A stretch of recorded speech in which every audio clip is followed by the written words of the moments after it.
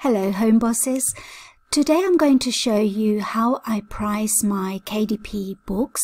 So if you want to find out how I do that, stick around and watch this video.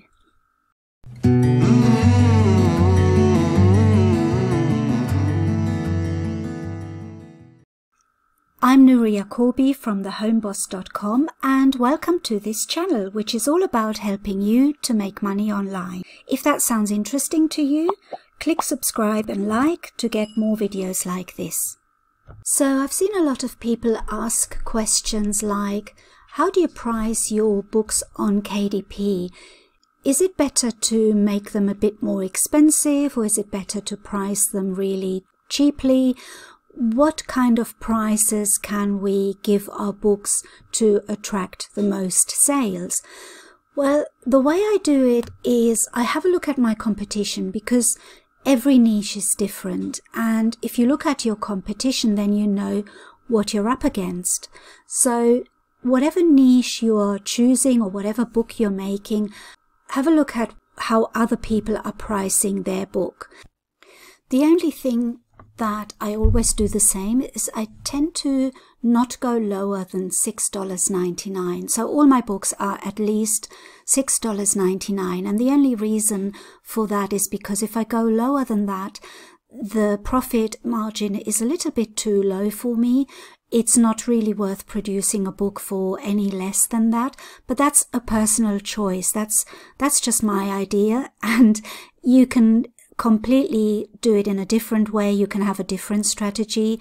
Some people, they like to keep their books as cheap as possible, and then once they have gained some traction and they've made a few sales, then they put the price up and the book will hopefully continue to make sales.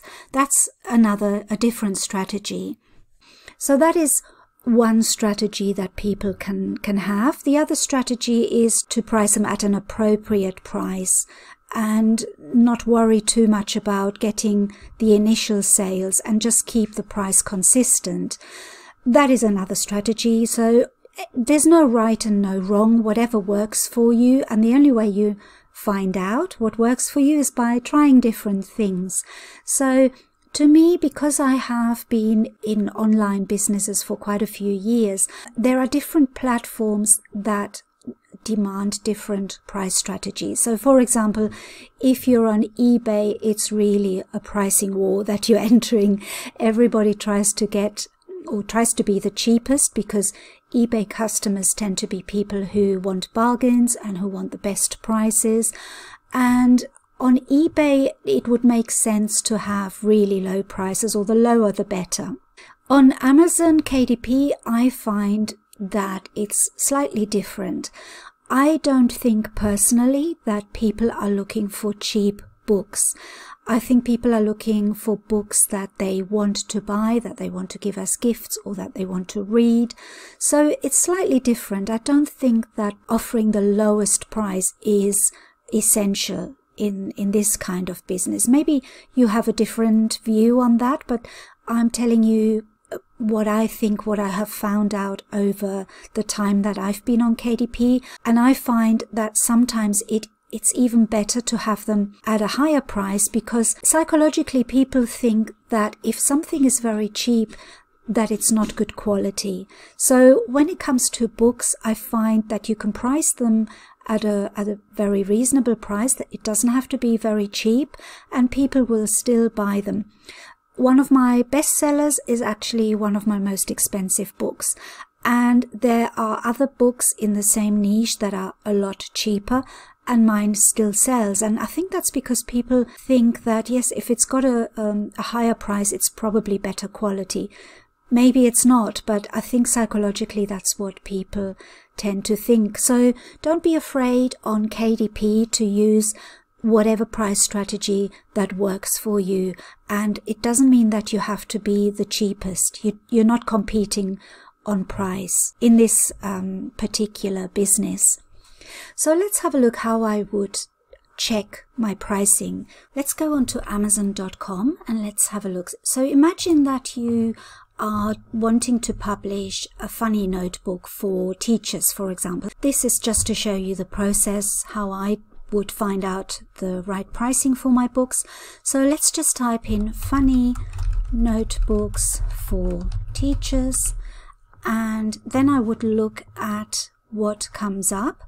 And also you can see there's a lot of books that are not independently published, so we don't really compete with them, but we just have a look at all of them for now just to see what the prices are. So obviously you get very expensive ones when they are not independently published. $26, I think that's a bit much for us, but there we are, $6.99, $10.99 because it's got a spiral, $6.99, $10.99, $7.99, $12.99. So let's narrow this down to paperbacks so that we know it's our type of book. Let's have a look here, paperback. Now we can see the pricing a little bit better. $6.99, $6.99, $7.99. So I think just very quickly you can already see that $6.99 seems to be the price that most of them have priced it at. The other thing you can do is you can go on this Self-Publishing Titans extension on Chrome, and I love this because not only does it really help with research, but it just has little touches here. For example, it gives you the average price in this niche, and the average price is $7.03. So we can say, I would say, yes, I would keep my notebooks to $6.99 in this case.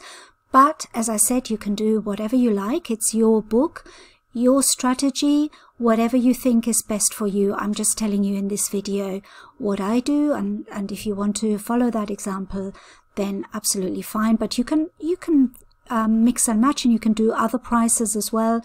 So there's no right and wrong. Just try out something and find out if it works for you, and if it doesn't work, just change it. Maybe try and go lower, maybe try and go higher. I know it sounds a little bit surprising to say try a higher price, but actually sometimes that works. So you can try pricing your books higher. Let's see another niche just to see if there's a difference. Let's have a look at something completely different and try a children's book. Let's say we've got a children's number book.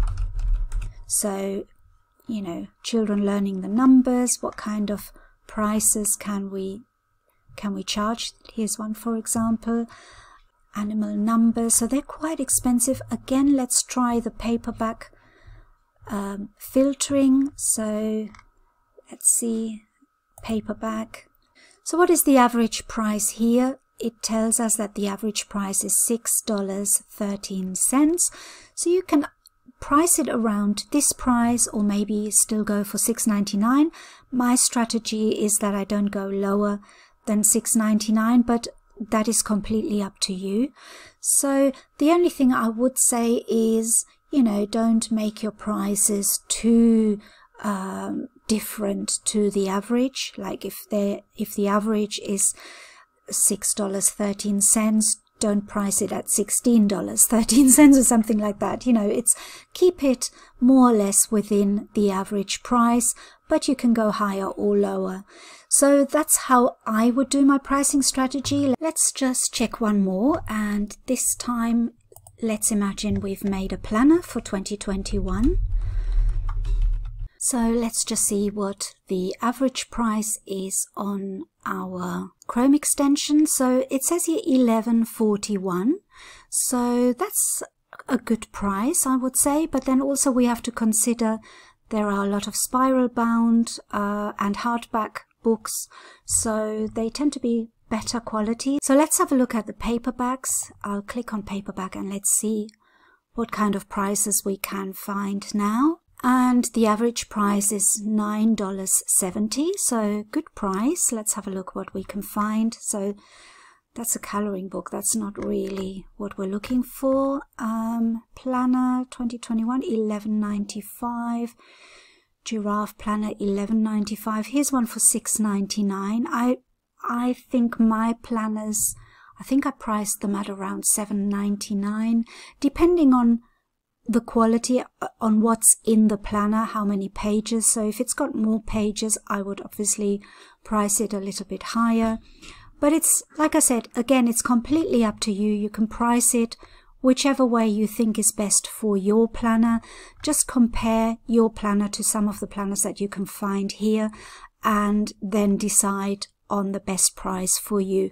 I tend to go for the strategy that I match my prices to what's already available out there. I don't go lower or I don't go higher. I just try and match the average.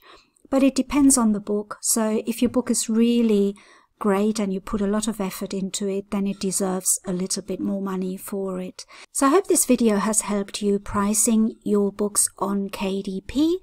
Remember that it's your book. You can do whatever you like, but also remember that sometimes you have to try things out to see what result you're going to get. So just try it, and if you're not selling your book, just try to either decrease the price or even increase the price. That can work sometimes as well, funny enough.